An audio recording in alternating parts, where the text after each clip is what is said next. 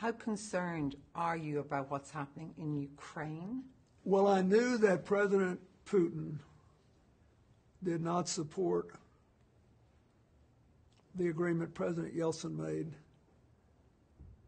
never to interfere with Ukraine's territorial boundaries.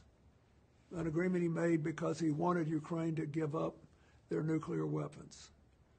They were afraid to give them up because they thought that's the only thing that protected them from an expansionist Russia. So he gave them up. Yeltsin's word was good. He kept his word, but he couldn't pass it through the Duma. So when it became convenient to him, President Putin broke it and first took Crimea. And I feel terrible about it because Ukraine is a very important country, and I feel a personal stake because I got them to agree to give up their nuclear weapons, and none of them believe that Russia would have pulled this stunt if Ukraine still had their weapons. Mm-hmm. So I think what Mr. Putin did was very wrong. And I believe Europe and the United States should continue to support Ukraine.